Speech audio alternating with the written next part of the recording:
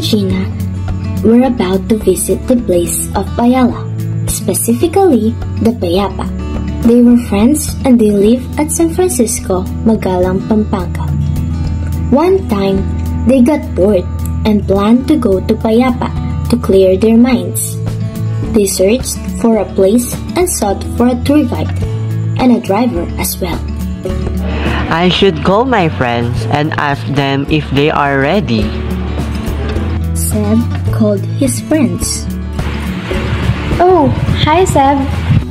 Are you guys ready? Yes, we are. We should book a tour guide for us. Hold on. I'll try to look online and choose the most accommodating one. After a couple of minutes, Sky reached out the tour guide. Good morning, ma'am. What can I do for you? Are you available to guide us to Payapa? Yes, ma'am. I'm always available.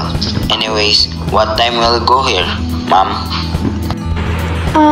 We're not sure yet, but I'll call you as soon as possible.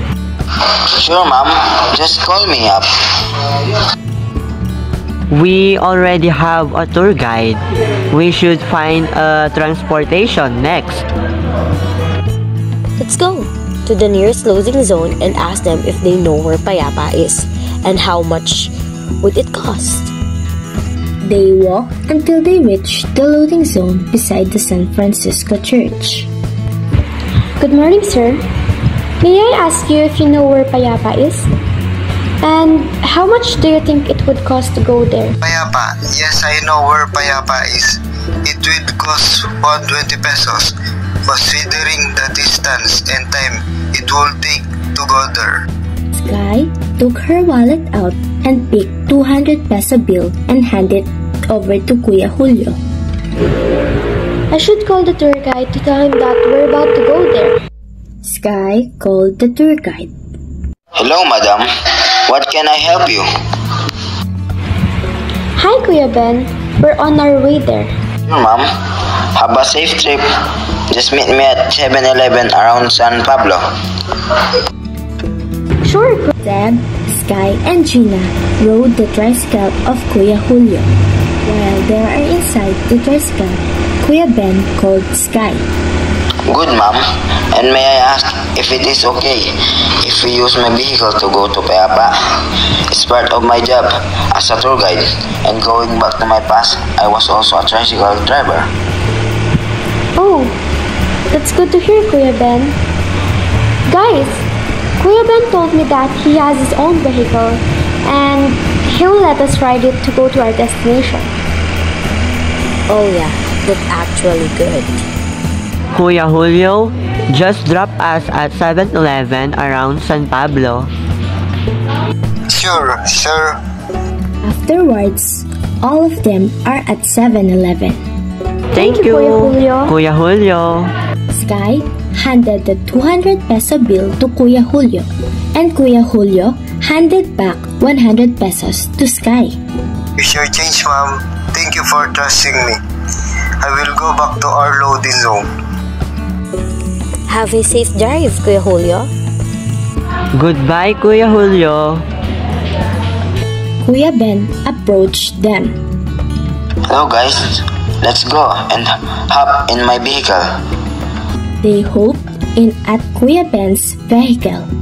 Furthermore, as they are on their way, they asked questions to Kuya Ben. Kuya Ben, is it true that we can get the solace we want in Payapa? Sir, many tourists went there and give feedbacks about the solace or comfort they felt when they are chilling over there. Is it true that the way over there is high and somehow hard to deal with? Honestly, yes. First, it's high because it's on a mountain. Second, the roads are not flattened.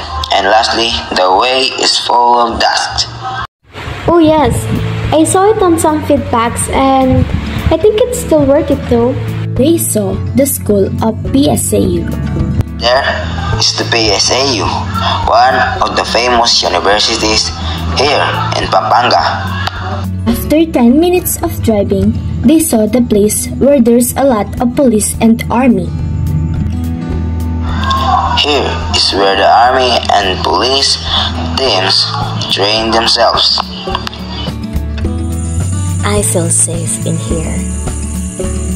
After 5 minutes of driving, they saw a rehabilitation center. This is where my tito got his counseling. They put him here because of drugs issues. After 20 minutes of driving, they are finally at Payapa. We're already here, but we still need to walk to finally go in Payapa. So exciting! Let's go so we can chill and bond. They walked until they reached Duyan. I miss this place. I used to come here and chill with my boyfriend. They continued to walk until they reached the entrance of Payapa.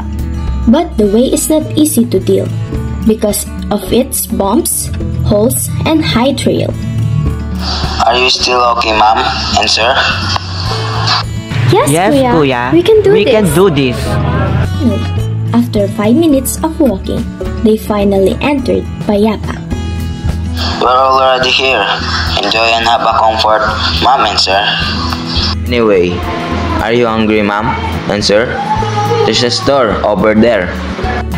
Right. Let's eat first before exploring this place. Let's go! I'm also hungry after that long and tiring walk. They went to the store and bought some foods. After that, they went to their cottage. Hey Ben, come and join us so we can ask questions and get to know more about this place. Sure, ma'am. My pleasure. They started to eat. Wow. The view is so beautiful. It has intricate beauty that no one couldn't ask for more. What's more, when nighttime comes, Nighttime, we will be able to see the night lights and sit around the bonfire. Let's sit around the bonfire and talk about our lives or how beautiful this place is. You can also come in here if you want to. oh, we're not able to pack more stuffs such as the tent. It's okay. We can go back anytime here with our stuff and prepared. You know what? Let's just enjoy our time for now. They started to talk about their lives. They talked for a long time without noticing the time. Suddenly, Seb's phone rang. Hello, mother? What can I do for you? Where are you? Go home now. Seb's mother was furious. Guys, my mother called me and she told me to go home now. Can we go home now? Oh yeah, it's nighttime. We should definitely go home. Let's go. We can always go back in here with our stuffs. Yeah, let's go guys, before it will get dark. They packed their stuffs and paid their entrance fee. They were on their way home. How was your trip, guys? I felt really good, Kuya Ben. Same. How about you, Kuya Ben? How's your day with us? Enjoyed it, guys. I really like your humors and interactions with me. Kuya Ben, can you share a story about your life? I have a wife and 2 children.